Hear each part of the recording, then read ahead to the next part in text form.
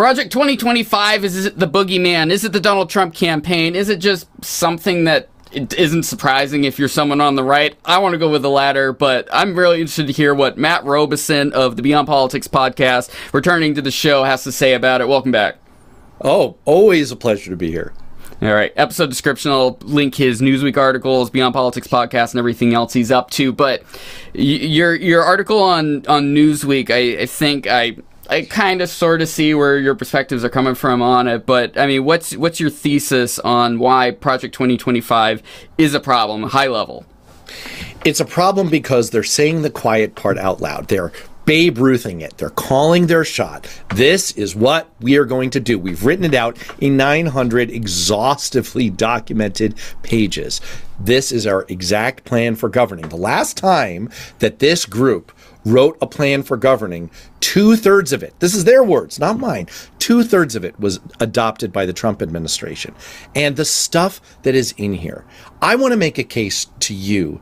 The Republican Party has long had a proud strain of libertarianism in it, a belief in limited government, a fear, a suspicion of the overreach of government and the ways that government can steer resources to preferred groups. The criticism of DEI is this idea that identity politics has invaded our government. And it's from that perspective that I think libertarians, people who care about their civil liberties, their rights, their individual rights, and have suspicions of the government, should look at Project 2025 and should be very, very afraid. I'll tell you more if you want, but that's where I'm coming from. And that makes a lot of sense. I mean, generally speaking, for me, to put it as mask off is 100% true. The Heritage Foundation is the organizing group that has put this together in the just ridiculously exhaustive and not user-friendly way, which is probably partly on purpose. They're intentionally writing a textbook, basically, for what conservatives should be doing. But this is what they've said forever. There is nothing outside of the norm for anything that the religious right has put together. It's always fun hearing the arguments between the Heritage Foundation and the Mises Caucus over in the Libertarian Party and all the bickering that tends to happen between the religious conservatives and the more libertarian conservatives, because they disagree on a lot. And then now, and another confounding factor into all of this is the Donald Trump campaign, where if you look at his campaign and what he put out his policies the other day, I haven't had a chance to read through myself, but just by the analysis of it, they don't necessarily see eye to eye with Project 2025 either. But hold on. But here's my way where we can kind of meet in the middle on this a little bit. Is he's going to pick a bunch of the people the Heritage Foundation is going to put out there as the cabinet members. There's no way around it. He's going to do it. Similar to like how we're talking about with Biden and other administrations, the cabinet does a lot. The staff that is working with whether it's in the legislature or in the executive branch, have a ton of responsibility of what's going on day to day with these administrations. And if he's getting a bunch of Project 2025 oriented people in there, yeah, it could definitely be a problem for many people, especially on the left. Actually, all right, I'll go ahead and I'm going to concede your point. I'm going to agree with you. I think that what Trump has put out in terms of his agenda, which is called mysteriously and ominously Agenda 47, execute Order 66. Thank you, Emperor Palpatine. That's not scary at all. Agenda 47. What they've put out is it's in a series of videos, and it's much more a communications product, right? Project 2025 is a governing agenda. It's a detailed governing agenda. It's an exhaustively, painfully 900-page detailed governing agenda. It is the plan for what the administration is going to do. I think one thing you and I would definitely agree on, and any political observer would agree on, is Donald Trump is not a details guy. He could not give two you-know-whats about the details. The people who have written this, they're sweating the details. And 75% of them were senior members of his last administration and or are current senior members of his campaign. This is the A team. This is as if 3 of the 4 members of the A team, he took Hannibal. He took face and he took B.A. Baracus and they wrote his plan. So all of his, I don't know, I might not do this. Your point is right. This is what is going to happen if we have Trump. And again, I'll repeat my claim is that I think anyone with libertarian principles should find this very, very scary. We should talk about why, but that's my contention, is that it's not just Democrats who should worry about this. It's anyone who believes in their own fundamental American rights. Well, the biggest bit of stupid, in my opinion, what I've been seeing with a lot of the analysis of it, though, is especially from the left, where they're surprised by a lot of the stuff in this. I'm really interested to get your opinion on this. How the hell are they surprised about 99% of the stuff that's in Project 2025 when it comes to policy, especially? The policy part is the most important part of it. Shouldn't they know this already? Well, okay. I had to pick. It's like Maverick said to Goose in Top Gun. You're so old. I'm sorry, Matt, but I gotta say it. My cultural references are dating me, yes.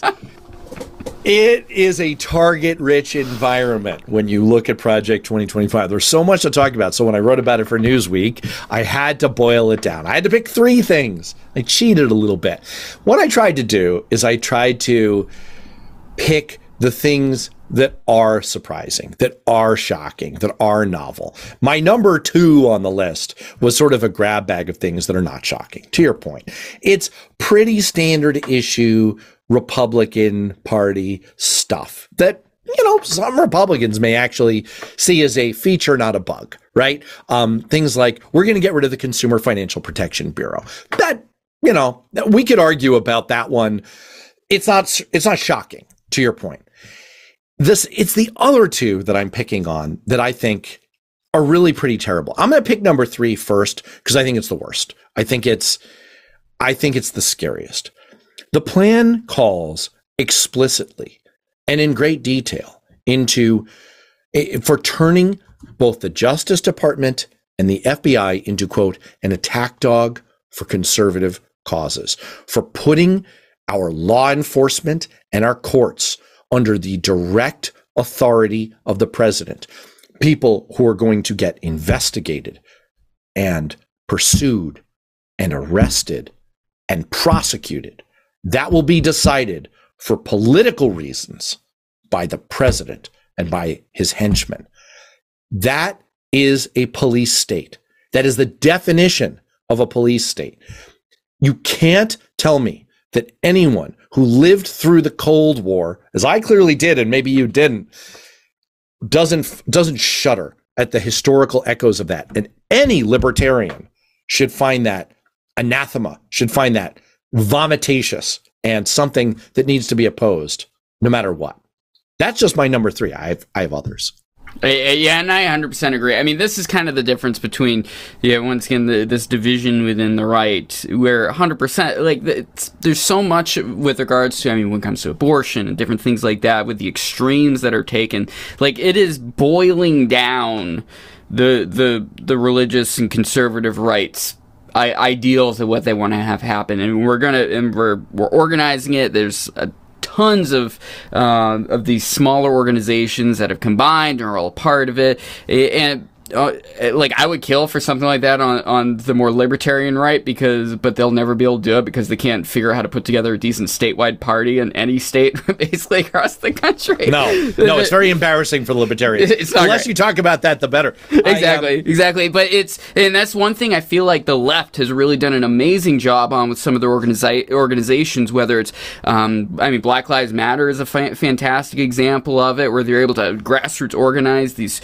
huge groups with funding from there. Americans for Prosperity has done it from the right to a certain extent, but I wouldn't say it's as mainstream available like BLM, and the ACLU has basically become, in my opinion, a kind of a branch of the Democratic Party, and Planned Parenthood. They're varying degrees, obviously, but there's very little on the right that has really done as successful job is what the left has done. And I think this is kind of the conservative religious right attempting to finally get their act together. Well, that is the function that Heritage has fulfilled. That's something I covered on my podcast on Beyond Politics with the guy who literally wrote the book about Heritage and about the role that they have played in the Republican Party and in the rightward march of the Republican Party over the last 5 decades. One thing that stands out to me, I know I didn't get to my number one on my list. We can put that in the parking lot, talk about it or not. One thing that does get to me, though, is you pointed out correctly that there's a lot in Project 2025. That's not that shocking, right? It's kind of standard issue, red meat for the base stuff that you would get from the Republican Party. What bothers me about it is it's not what 85% of America wants. I ran into, right before you and I started recording this show, ran into a friend of mine from around town. Our daughters both play basketball, and her husband, he and I have great conversations. He's in local politics. He's a small businessman, and he's a dyed-in-the-wool Trump supporter, and I am not. But when we start talking about issues, we agree on like 85% of it. There is a middle ground that we agree on when it comes to people's fundamental rights. Like talk about a hot button issue in America. Talk about trans issues, trans rights. He and I actually agree on most of it. Like everyone should be treated equally under the law. Everyone should be treated with dignity and respect, no discrimination whatsoever. And if you can, and that's, by the way, the law. It's the law of the land, and he's cool with it. And you go down the line, abortion, hot button cultural issues, fiscal issues. There's much more that unites us than that divides us. And what bothers me in part about 2025, the Project 2025 plan, is that it's just all extreme stuff to the right. And you don't see that in the Democratic Party. Sure, there's the left-wing crap out there. There's the Green New Deal and defund the police stuff that runs around. But you know what? Democrats have done their level best to kick that stuff to the curb, to try to sideline it. That's why we nominated Joe Biden in the first place, because he was the most anodyne, mainstream, centrist type we could get. And so it bugs me, because I honestly, truly yearn for a Republican Party that is more along the lines of my friend from around town, where it's like, yeah, we disagree on some stuff, but we can have reasonable conversations here. Yeah. I mean, that's kind of where, this is not a conversation we can have right now. It's a whole other conversation entirely. Is the finding middle ground that right-wing populism has enabled with Trump and everything with that, the reason why he was able to get so many of the Obama supporters who switched over to what he was doing. It's like there's a lot of middle-of-the-road stuff that I wish the Trump campaign would lean harder into, but he exists in this... like his base is very much of the right. Like the 30% Republicans that are hardline Trump supporters are going to have a hard time really agreeing with the meat in the middle and just say, oh, Trump's just saying things, as opposed to trying to find solutions in the long run. And honestly, I don't think we're going to find those middle of the road conversations for another 3 years or so, maybe 7 years. We'll see ultimately, but I don't know. This is part of the reason why I like doing the show here, is kind of hopefully it opens the door. Some people maybe consider like, hey, we need to look beyond just these hardline ideologically driven groups, and kind of we gotta figure out a solution here as opposed to what we're doing right now. Well, I'll give you an example. If people like that kind of thing and they like your show, this is what I try and do on Beyond Politics. I'm unabashed a member of the Democratic Party, but my last guest last week was Brian Riedel, who is the budget guy for Mitt Romney. All right. He works for about as right-wing a think tank as you can get, the Manhattan Institute. Look it up if you're not familiar with it. And we were talking about the budget and taxes. And by the way, he trashed Donald Trump's tax plan, trashed it as utter garbage that's horrible for the middle class. Just like a massive tax increase for working people, just insanely bad for his biggest supporters. But here's the thing. In the midst of that conversation, he said, look, the reality is Social Security and Medicare face $104 trillion shortfall over the next 30 years. We got to deal with that, right? And there are solutions to be had out there. And he said, here's one. This is nerdy, but I'll give it to you. He said, how about if you earn as a retiree, as someone who's getting Social Security, okay? You're getting Social Security right now. Let's say you're 70 years old, and overall, all of your income adds up to more than $100,000 in a year, or $200,000 if you're a couple. That year, you don't get a COLA. You don't get a cost of living increase, so you don't get that bump up of a few percent in your Social Security benefit for the next year if you're over $100,000. How about that? Just that alone would knock out 10% of that debt, of that massive debt that's hanging over our kids. Well, that's a solution that I could get behind, right? And he's got a menu. He's got a whole list of ideas that we could talk about. And that's the kind of thing. That's the conversation I like to have. And that's why I have conservative experts on my show, because they bring up ideas, and there are solutions we could come to if we could kind of get ourselves away from the total red meat, rightest of the right crap that you see in Project 2025. All right. Matt Robison, Beyond Politics podcast. Thanks so much for joining me this week. And definitely check out the previous video on the channel where I spoke to him about the current state of the campaign, the Democrat campaign as of recording July 24th. Not to speak for whatever happened the day it released, 2 seconds after the video release. Everything might be up in the air and on fire for all I know, but I appreciate you joining me again.